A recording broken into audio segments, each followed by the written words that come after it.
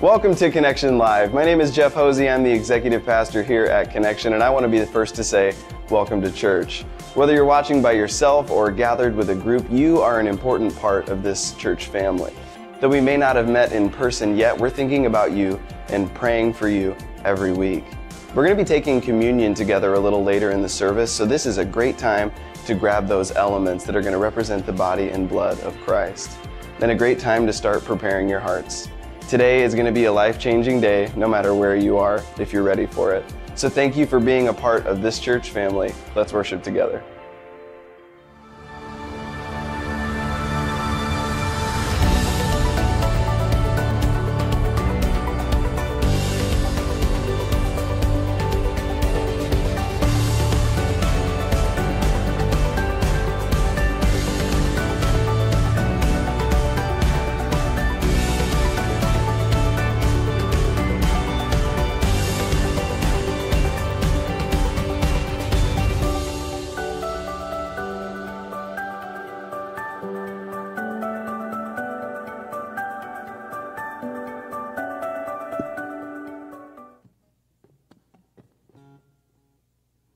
All right, good morning.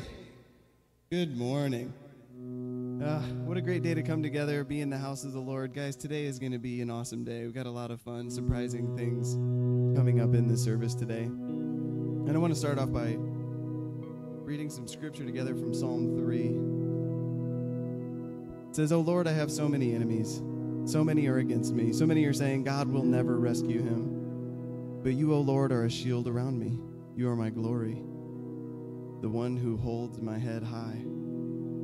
You know, we love the Psalms because it's that beautiful poetic language and it's encouraging, right? But what the heck is it talking about? Who are these enemies? Who wrote this? You know, Psalm 3 is a psalm of David. And if you don't know who David is, he's kind of a big deal. Jesus came from the lineage of David. David was his great times 14 grandfather. David was the guy who defeated the Philistines. But these enemies that he's talking about here might be surprising to you. That David had a son named Absalom. And Absalom decided that he needed to take the throne from Daddy. And he got a whole bunch of warriors together and went to kill David and take over the throne. Boy, that's a lot different than just some theoretical enemies, isn't it? Yeah, I don't know what you've got going on in your life right now. And I'm not going to promise you that when you walk out of this place today, all those things are going to be gone.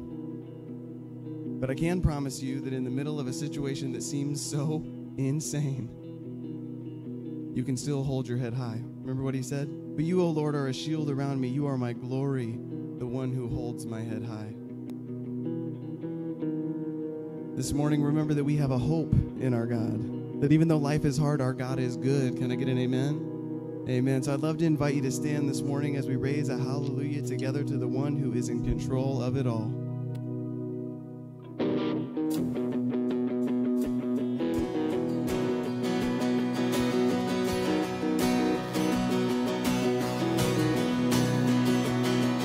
I raise a hallelujah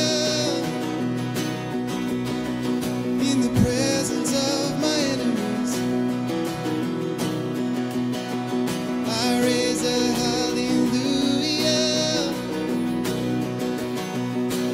louder than the unbelief. I raise a hallelujah. My weapon is a melody.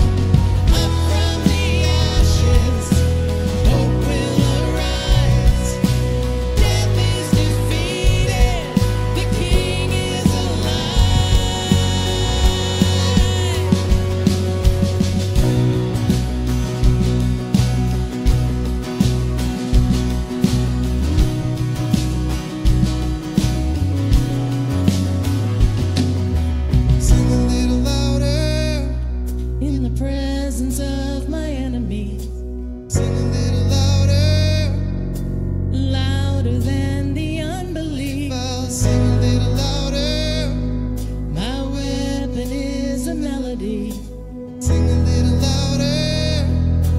Heaven comes to fight for me. I'll sing a little louder. In the presence of my enemies.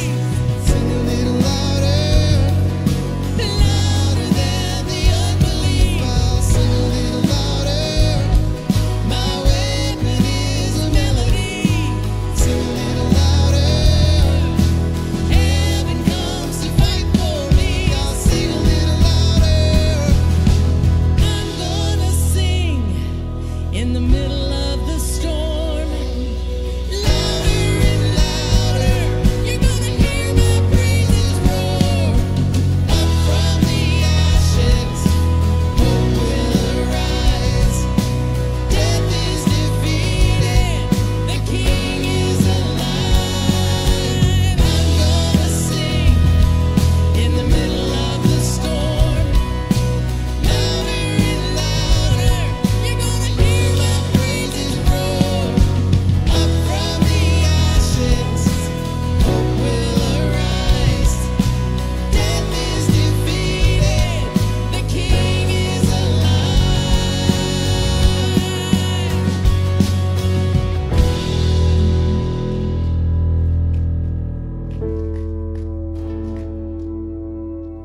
Renew me, restore me. Even these silent groans you hear. When I am broken and losing my way, let me know that you are near. You are my hiding place. You surround me in trouble. You protect me. You sing songs of victory. Oh God, you are my hiding place.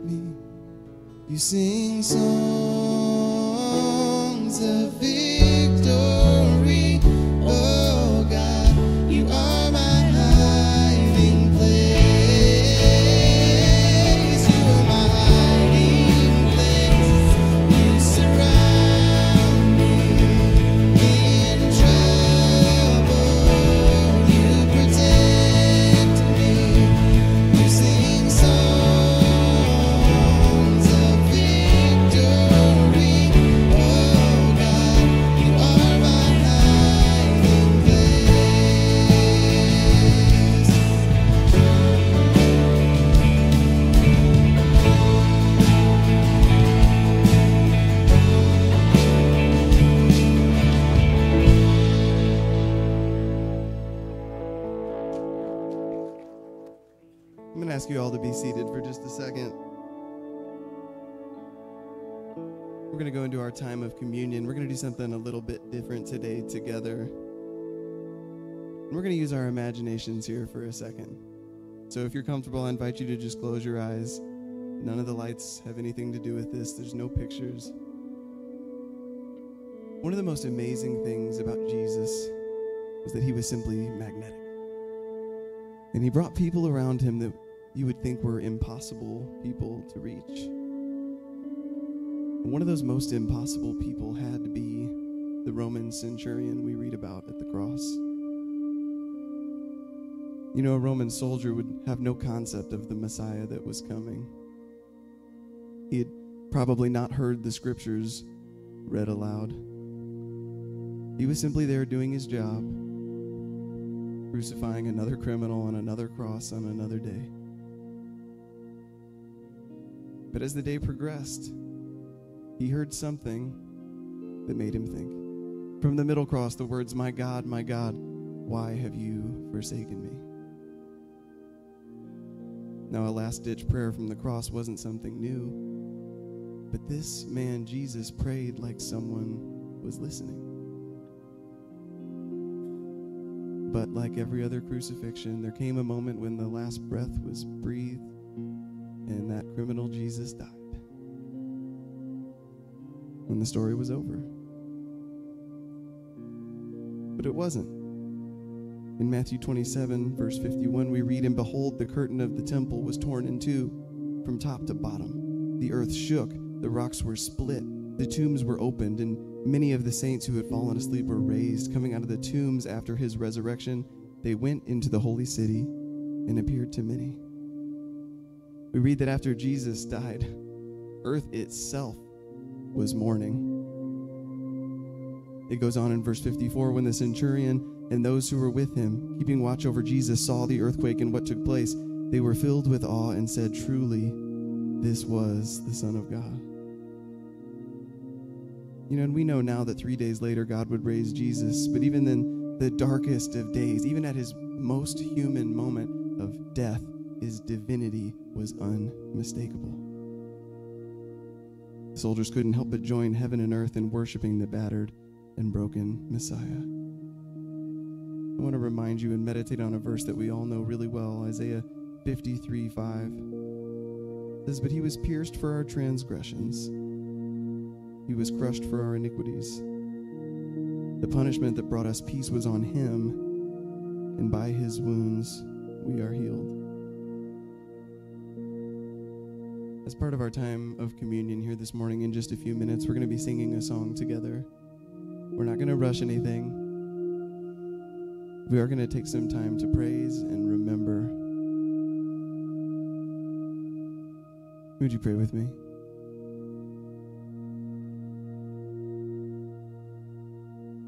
Lord, what you did for us is not something that we can fully grasp. As undeserving sinners, we come before you humbly and say thank you. And this morning, Lord, remind us of what that truly means. Of the true cost you were willing to bear because you love us that much. Thank you, Lord. It's in your name we pray. Amen. You'll find communion at the back and sides of the room. And I'd encourage you in the next few minutes to just take communion whenever you're ready, and then join us in worship.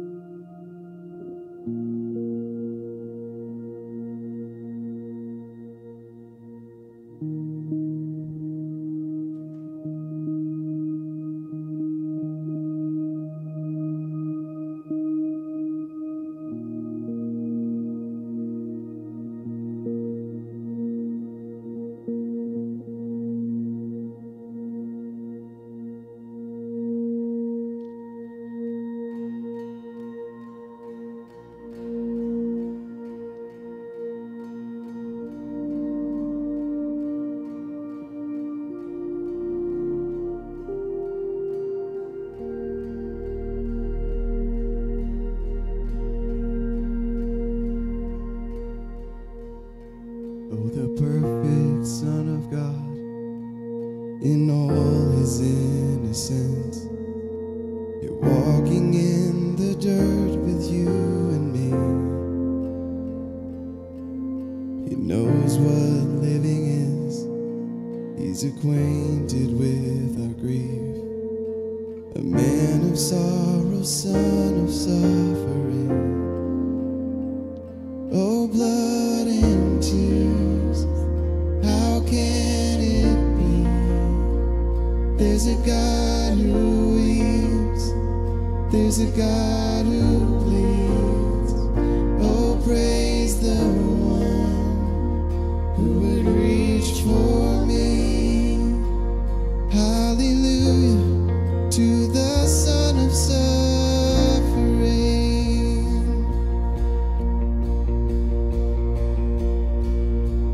Some imagine you are distant and removed, but you chase us down in merciful pursuit. To the sinner you were grace, and the broken you embraced. In the end, the proof is in your wounds. In the end, the proof is in your wounds. Oh, blood and tears, how can it be? There's a God who weeps, there's a God who bleeds.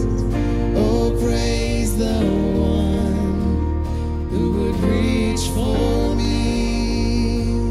Hallelujah to the Son of suffering.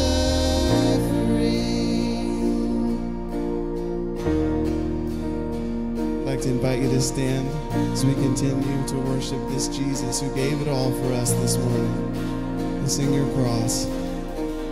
Your cross, my freedom, your stripes, my healing, all praise, King Jesus. Glory to God in heaven, your blood still speaking, your love still reaching, all praise, King Jesus. Glory to God forever.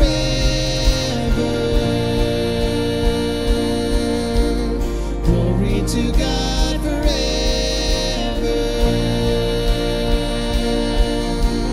Glory to God forever.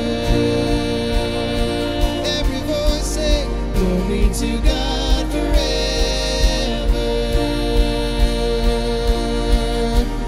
Glory to God forever. Your cross, my freedom, your stripes, my healing, all praise, King Jesus. Glory to God in heaven, your blood still speaking, your love still reaching, all praise, King Jesus. Glory to God forever. Glory to God forever.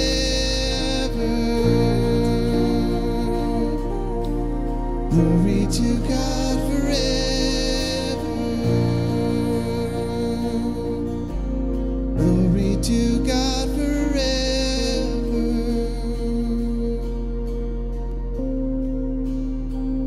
Oh, blood and tears, how can it be?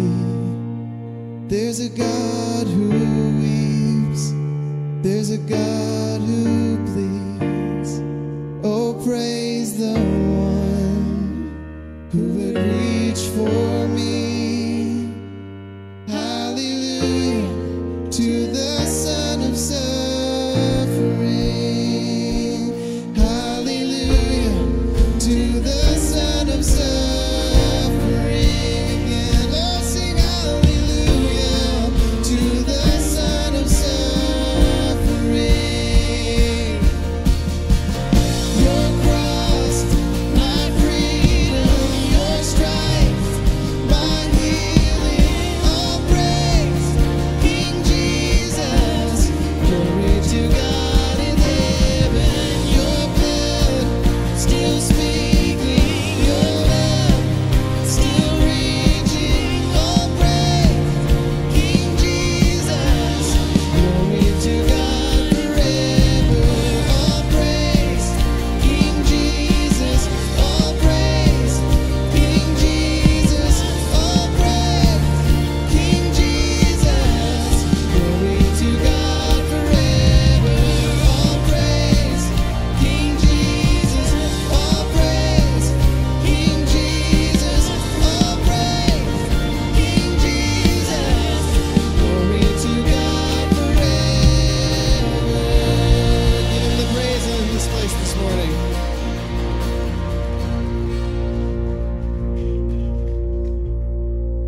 It's just a powerful thing to praise Jesus, to lift him up, to remember what he has done, is doing, and will do for all of us. And for those of you who are joining us online, I'm so glad that you are here today. If you were here in the room, you saw some of those baptisms taking place. That is a fantastic picture of what Jesus has done for us. Whenever anyone is immersed in the water, they're reenacting the death, the burial, and the resurrection of Jesus. Scripture actually ties those two things together. And I want to know, have you been immersed? Have you been baptized?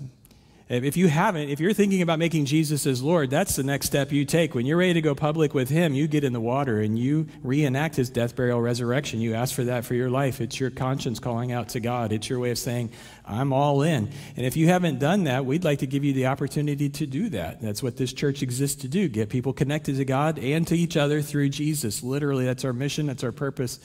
And so if that's a step that you need to take, our baptistry is always open and ready, and we would love to help you take that step. In fact, we have somebody being immersed today. We have a baptism Sunday coming up soon as well. So if you're interested in that, we want to help you take that step. As so many hundreds of Connection Christians have done, your baptism into Jesus Christ can be one of the most memorable and meaningful things you've ever done. Those of you who've already been immersed into Jesus, think back to the day that you were baptized into him, and all the things that come back with that.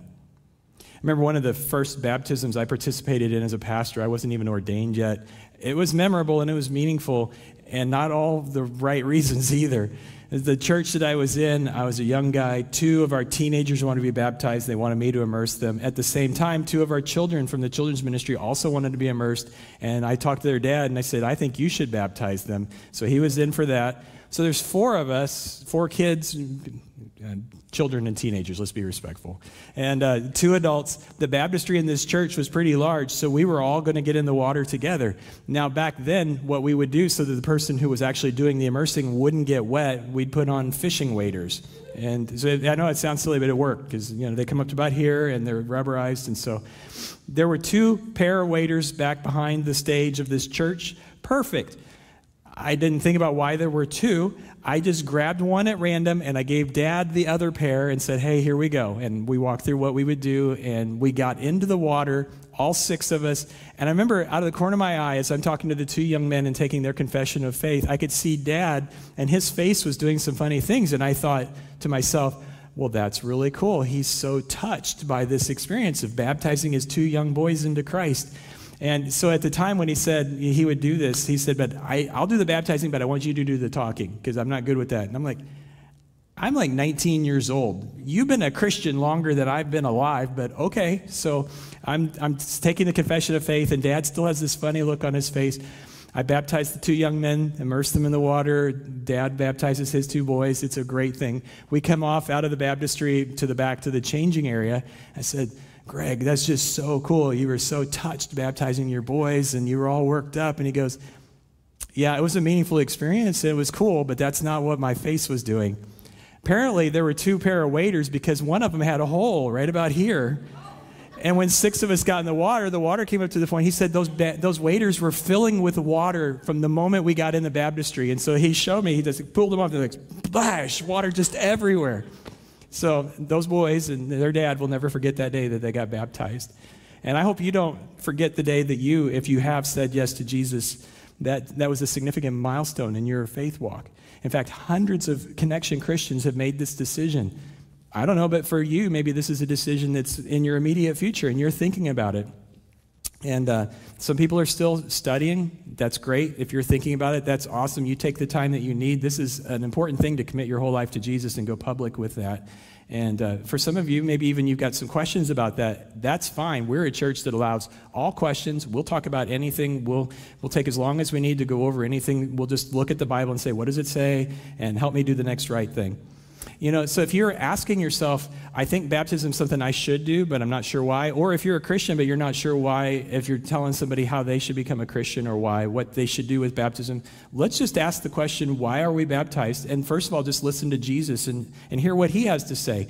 Very last words Jesus said before he left the planet. These are in Matthew chapter 28, if you want to find these words. And Jesus was talking to his closest disciples. And he was, this is after he's died on the cross, raised from the dead on the 3rd day. This is 40 days later. He comes to his closest disciples and he says, all authority in heaven and earth has been given to me. Here's what I want you all to do. I want you all to go make disciples. If you don't know what that word disciples is, if it's kind of a churchy word, it literally just means student or apprentice. So Jesus is inviting his students and apprentices to go out and make more disciples and apprentices. Go out and make disciples of all the nations. In other words, anyone and everyone's available to become a Christian. We're not going to discriminate against anyone. Anyone who wants to hear about Jesus and accept him can. Go out and make disciples of all the nations, baptizing them, immersing them in the name of the Father, the Son, and the Holy Spirit, and then go ahead and teach them all the things that I taught you, everything that I've commanded. And I'll be with you always, even till the end of the age. And this is what Jesus says we should do. When we want to go and be what he is, we want to be as a church on mission with Jesus, we got to do what he said. And he said to go baptize people. So that's what we do. We invite people to become students of Jesus. When they're ready to commit to him, we immerse them in water, as he said. And then we continue to teach from the youngest children all the way up through the oldest adults. We think it's important to say, what did Jesus say to do? Let's do that. We also, as a church, because we take Jesus so seriously, we look at his example. And we say, what did he do?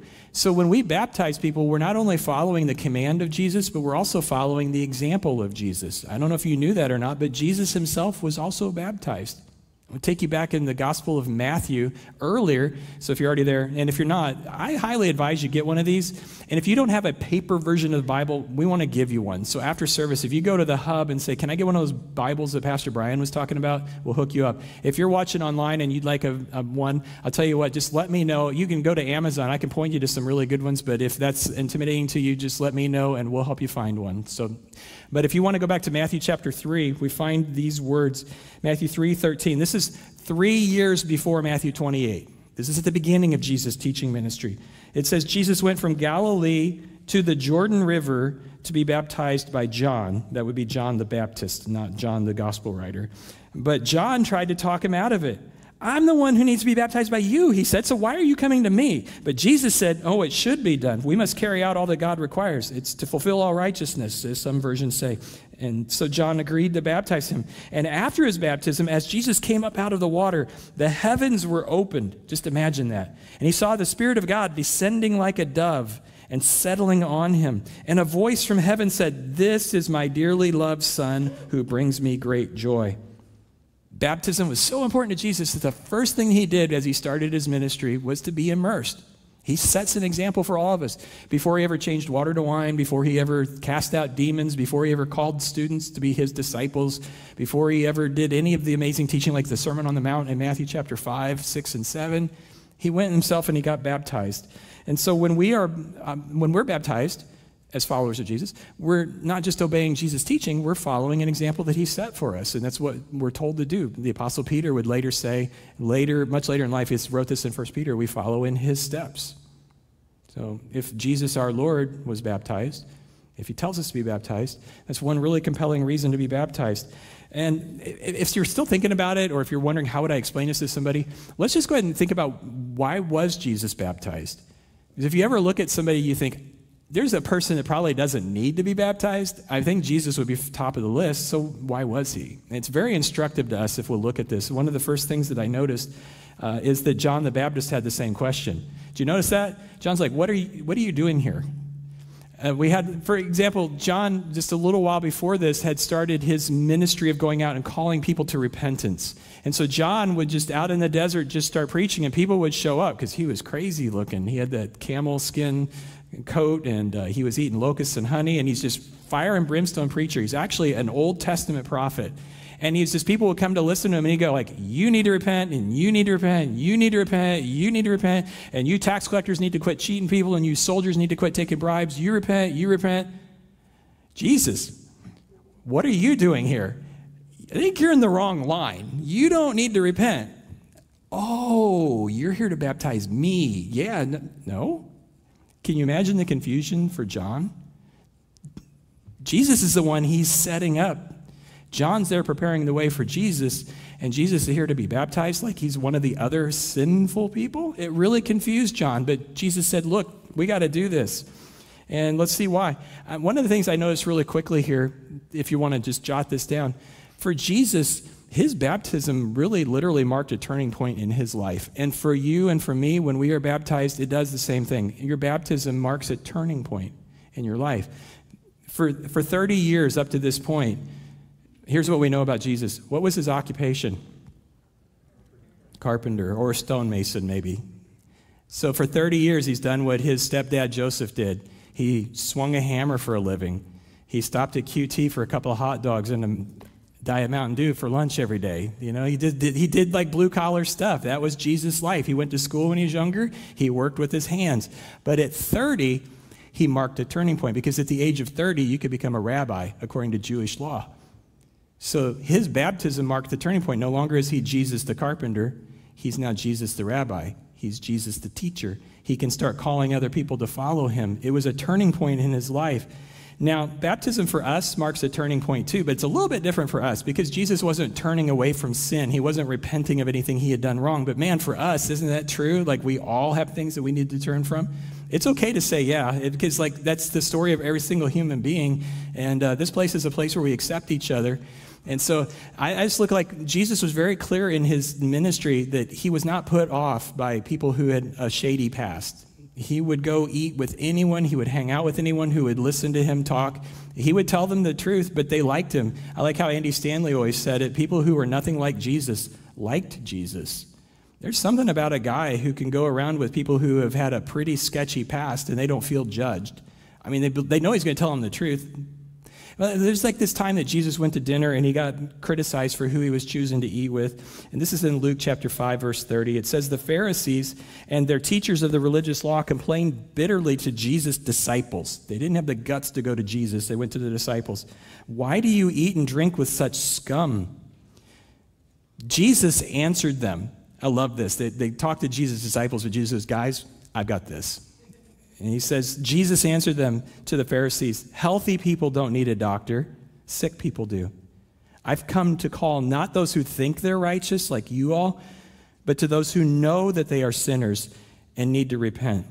And Jesus was pretty harsh with the Pharisees, but I have a feeling that he loved Pharisees just as much as he loved the people who already knew how sinful they were. And he's so harsh with them because he's trying to get their attention. They were so arrogant, and he had to somehow pierce that guard that they had up, that we're the good people and we don't associate with bad people. And to Jesus, he's like, y'all are bad people just in different ways, and I'm here to save all of you.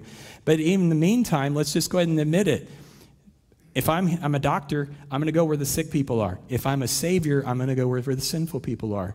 And Jesus says, I call people to come and make a change in their life. I come here to offer them a new way. And anyone who accepts that invitation from Jesus will never be sorry. You'll be so happy. You have to give something up. You give up your old life, but your old life is dead. Why? When you do the math on it, Jesus says, once you do the math, you're going to realize it's the best deal you've ever been offered. That's why it's an amazing thing to say yes to Jesus.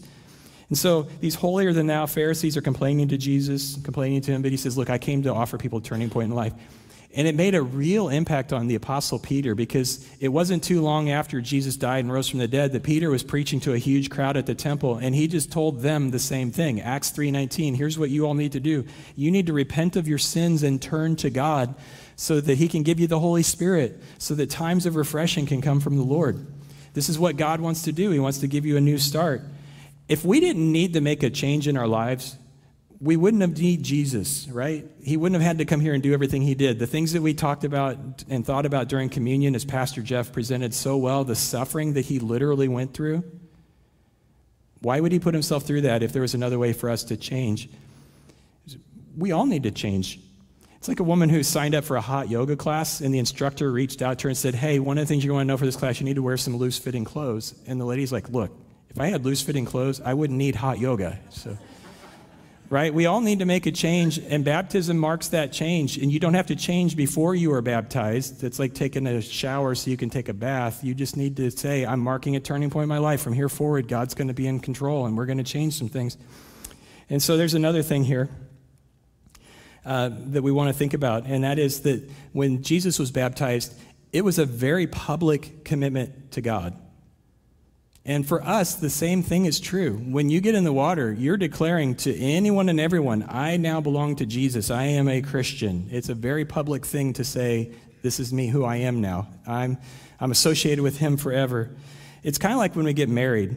And some of you are married, and you know what that's like. Some of you are, single again, and that's okay. But if you can think of a wedding you've been to, isn't it a very public kind of a thing to stand before God and before all your friends and your family and say, till death do us part, And it's hard sometimes to get in front of people just all by itself. It's probably one of the most nervous feelings I've ever had was the day that we got married. But it had nothing to do with the commitment. It just was, it's people watching us. But maybe you've had that experience where you just go, this is a commitment and I'm going public. And your baptism in the same way is that commitment before everyone, before God and for everybody else.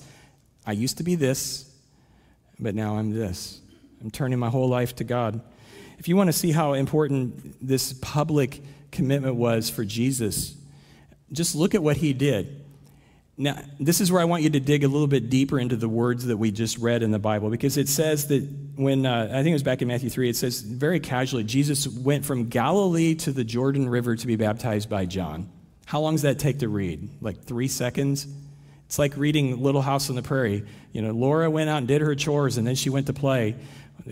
My chores never take that long. How long did it take to go from Galilee to the Jordan River? Is that like going from here to QT and back? Was it like he got up one morning and said, I think I want to be baptized. I'm going to go see John. It's 2 blocks away.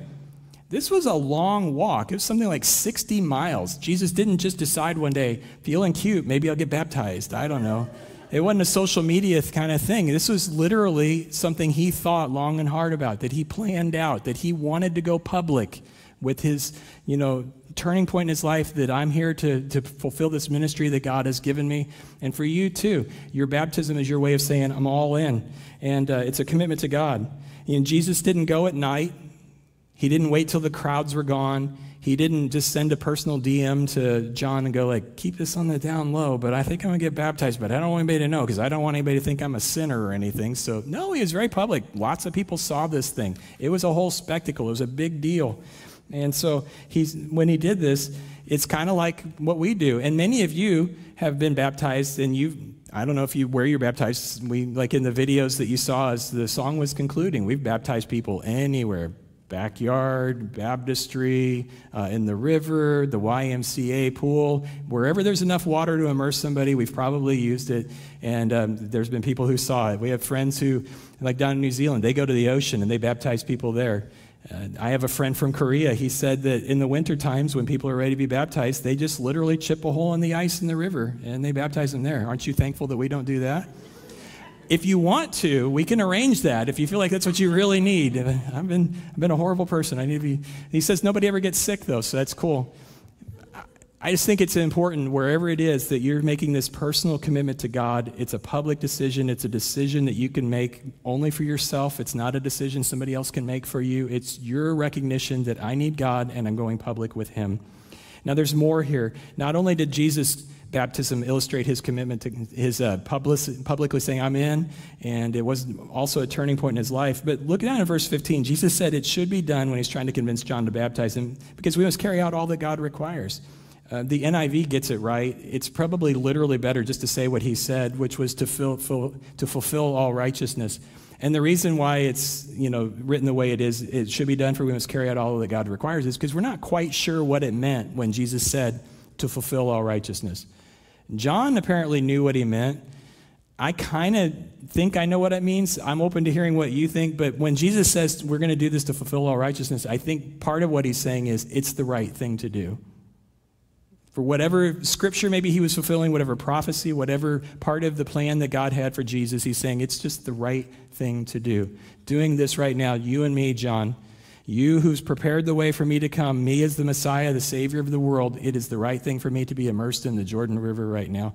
For you, when you're ready to follow Jesus, your immersion is also the right thing to do. We're doing all of this because God has commanded us to do that. And how do we know that it was good for Jesus himself to be baptized? Look at what happened when he was baptized. Maybe you've heard this before. Did you recognize when I read that the Trinity was fully present in that moment? And if you're somebody who says, I don't know that I understand the Trinity, well, me neither, so I'm still trying to figure that one out.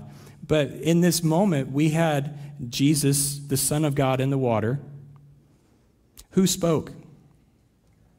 God the Father. So if you've kind of thought of God as, well, like, did Jesus put everything on autopilot while he came here? Like God was up there, but then he came here. There's 3 persons to God. God the Father was in heaven watching his Son be baptized, and he spoke. And who else was there of the Trinity? Holy Spirit in the form of A dove. We don't know if the Holy Spirit descended on Jesus in actually literally a dove, or if there was some other thing that everyone saw that they just said, I don't know what it was, but it reminded me of a dove as it descended. Have you ever seen a dove fly? I actually saw it last week off our deck, and it wasn't what I thought it was. It's beautiful. They swoop in. And so when the Spirit descended on Jesus, you had the Father, the Son, and the Holy Spirit, all three different people, all three together in the same place. And this beautiful picture when God the Father says, in case you don't get it, this is my Son. And I love this kid. I am so proud of him. He is doing the right thing. He is carrying out the mission that we agreed to. He became a human being. He became one of us. He was here when the world began. He actually created the world, but he emptied himself of all of that and became one of us. You can't get any clearer than that. God the Father puts a stamp of approval on the ministry of Jesus the Son. The Holy Spirit filled Jesus and allowed him and enabled him to do all those miraculous things. Such wisdom that Jesus had. You'll never find anyone smarter, kinder, more loving than Jesus. This is literally God among us, and he said this is the right thing to do, and it's the right thing for you to do. And you might be right now thinking, you know what, I think it is the right thing for me to do. You may have been thinking about this for a while, or maybe you're just, as I said, you're reflecting on when you were baptized, and this is maybe reinforcing that was the right thing to do. But you might have some questions, and I get that. I want to just go through some of the most common questions I get from people who are thinking about being immersed, and maybe this will help you, but I don't want to short-circuit any conversation you might want to have later. But you might be asking, like, okay, so I think I should do this. When should I be baptized? What I would point you to, just here at Connection, is very important that if the Bible speaks to something, we want to do it that way. Where the Bible speaks, we speak, and we want to do Bible things Bible ways. So we say, well, people in the Bible were baptized. When did they do it?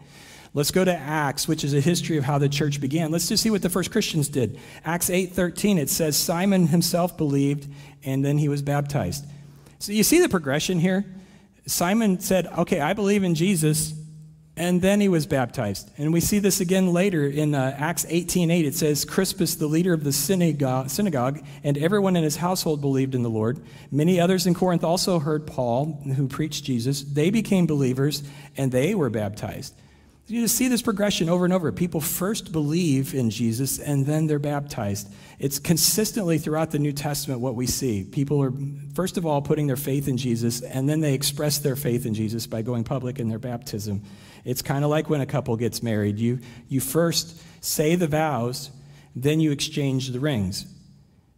Putting rings on a finger doesn't make you married. It's the commitment that you have for each other that makes you married. And the rings symbolize it, they show it, they illustrate it to everyone. And so in this way, when we say, I believe in Jesus, how do I express my faith? God is giving you a built-in way to show that you believe him. Because belief is always illustrated in action. And God says, here's how I want you to illustrate that you believe, that you have faith. I want you to get in water and let somebody immerse you. Illustrate the death, burial, and resurrection of Jesus right there. If you trust Jesus, you're ready to be immersed. You might say, I don't know if I know enough. Believe me, there's never a finish line. If there is, I haven't found it yet. Maybe some of you who are older than me, you can tell me there is, but I suspect that it takes our lifetime and then some to get it all figured out. And that's okay with God. He knows how much time he has to work with us. He's a patient teacher. You'll be fine. There's no magical point where you suddenly know everything and you're ready. If you know enough to believe that I'm not going to get out of this thing any way other than with Jesus, then you're ready to commit to him, and you're certainly ready to be baptized. You might have some other questions. You might be thinking about how soon after I believe do I do this? In the New Testament, it was kind of one of those things where if they believed, they just did it. There was an instance actually where Paul, in the middle of the night, baptized some people like 2 a.m. because they were ready. Their whole family just decided, we want Jesus, we need Jesus, and they got baptized. That's just kind of what we see. And so if you're ready, you can be immersed. I told you we got a baptism Sunday coming up. If you want to go ahead and talk to us after service in the hub and say, hey, I think I'm ready to be immersed. How do I do this? We'll start the conversation and we'll get you going there. And I'm talking probably to a lot of different kinds of people. I always recognize that. There are some of us who just aren't Christians. This is all new to you, and this is just, you're thinking it through, but you're ready. To the people who said, I've been a Christian for a long time. I was sprinkled when I was a baby, or sometime I don't remember my baptism. I'm not sure if I did it, so I think I should do that. And then stories all the way in between. I still remember my friend John coming to me and he said, look, I grew up Catholic. I got sprinkled as a baby, but I don't remember it. I want to do my adult baptism. I want to say I'm in as my own choice. And so that was so cool to be able to baptize him into Jesus Christ as well. And if that's your story, hey, we'll help you do that too. And you might have questions about, well, what happens when you're baptized? Because I know different churches do things different ways. Again, I'm not throwing shade on any other church, but I don't own this store. I just work here. So I'm just going to tell you what the boss told me. And he told me to get in the water and be immersed. So that's what I'm telling you. That's what I'm inviting you to do. And you might go, okay, so what does that look like? I know there are churches that actually baptize, they immerse somebody 3 times. The Father, Son, Holy Spirit. I think I've told you before, if you're really bad, we don't baptize you 3 times, but we do hold you under till you bubble. So, we wouldn't do that. I promise you. If this is the thing that you're thinking that you need to do, we'd like to help you do that. And you might say, well, why do you do the whole immersion thing? And there's a lot of good reasons for that. I want to go into it more next week. We're going to talk more next week. I hope you'll be back for that. In the Bible, I assume we're all reading the English version of the Bible. It was originally, the New Testament was written in Greek, and so somebody had to translate it from Greek into English, and every time they got to this Greek word baptizo, this is a crazy story. This goes back hundreds of years. They just literally wrote a Greek word with English letters. They just created a whole new English word, baptism, that didn't exist before, because they saw all these churches doing different things that weren't actually, because the word baptizo literally just means immersed. It's sunken like a ship. There's a recipe from 3,000 years ago in Greek that we have found, like we found the piece of papyrus or whatever, and it says you take a cucumber and you baptizo it in water and salt. What are they making? Pickles. Yeah, the word baptism literally just means immerse in. So that's, long story short, why do we immerse? It's what Jesus did in the Jordan River. He went down in the water, he came up out of the water. It's what the word literally means. It's probably the best way I can think of to illustrate a death, a burial, and a resurrection. And maybe it's your next step. Look, if this is something that you're thinking about doing, I would invite you to start talking to someone now about how you can make this a reality in your life. And if you have already accepted Christ, again, I would invite you to think with great fondness, just with great thankfulness to God, and that he has invited you into his family and that he's given you a way to visibly show it. I would invite you to stand right now, and I want to pray for you. And you just be thinking about what your next step with Jesus is. And whatever it is, we want to talk. We want to help you take that step. Will you pray with me? Jesus, thank you for coming here, for living a life that it wasn't just some kind of a publicity stunt where you just popped in for a few hours and left. You stayed here for 33 years. You lived a life completely like we do, but you didn't sin. And we all have, and we know that. And thank you for accepting us anyway.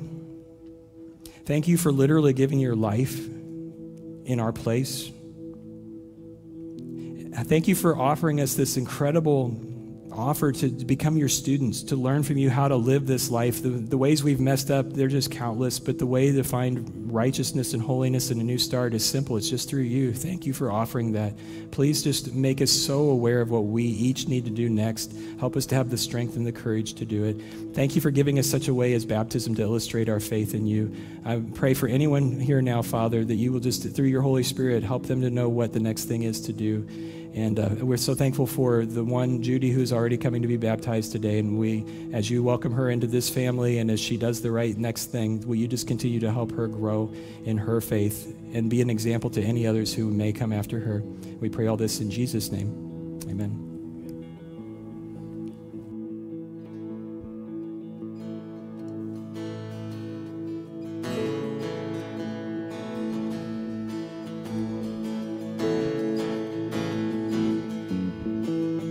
I believe you gave sight to the blind.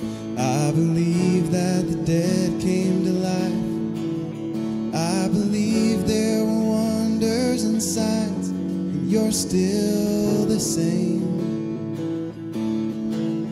I believe every word that you said. I believe there are scars in your hands, that your goodness is good without end. You'll never change. I will tell of your wonders, sing of your grace. The God of creation knows me by name. The Lord is faithful.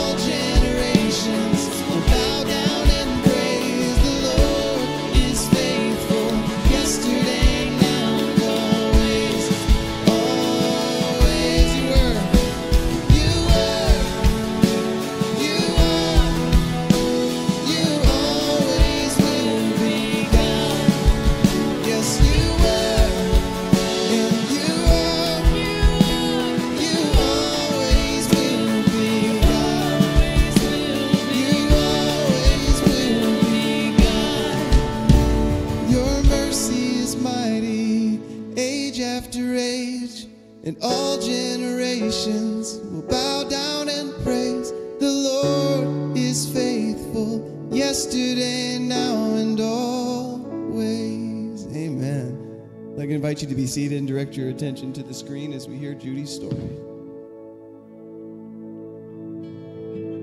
Hi, my name's Judy Morosowitz. I was born and raised in St. Charles County. I come from a very large farm family. I started coming to Connection because my daughter asked me to visit church one time with her.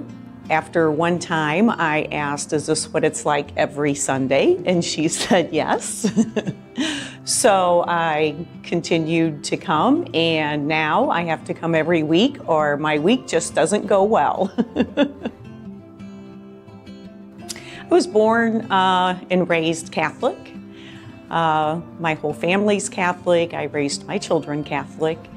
And as I got older, I just didn't feel like I was getting what I needed from church.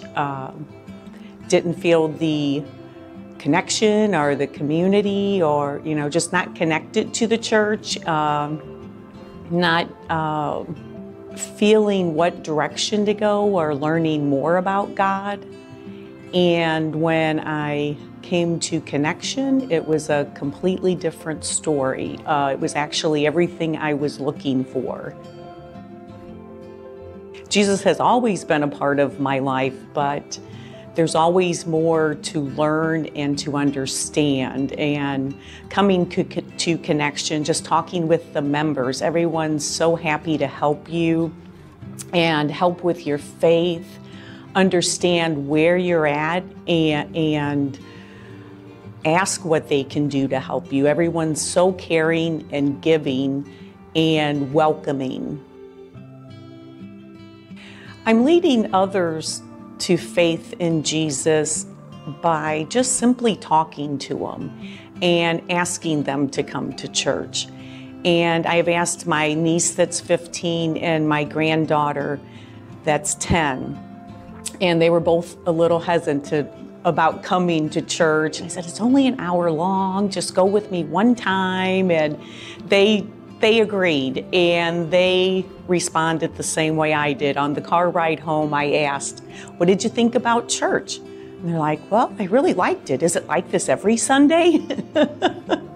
So they want to come every chance they get with me and truly enjoy it. So it's something that Connection any age can find the connection and welcoming and learn about Jesus and feel good about it.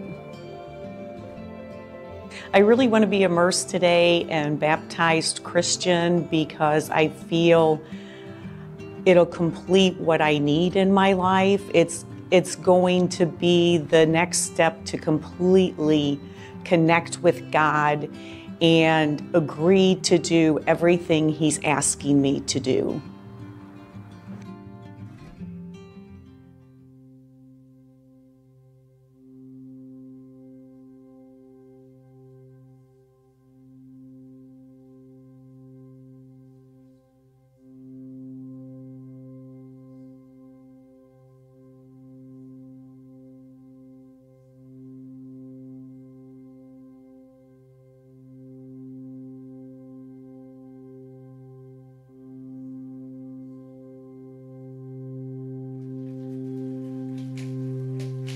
Come on, get loud, church. I'll get out of your way. Amen. What a wonderful thing we got to celebrate together. Make sure to stick around and congratulate Judy on this decision she's made. And if you didn't stop by hospitality, she provided all the yummy things that are out there today. And I might have snuck some banana cake after the first set real quick. It was great. I highly recommend it. If this is a decision that you want to make, like Brian said, please stop by the hub, talk to one of the pastors. We would love to help make that happen for you. I'd love to invite you to stand as we close with a benediction from 2 Peter 1:2. Grace and peace be yours in abundance through the knowledge of God and of Jesus our Lord. Amen? Amen. Have a wonderful week.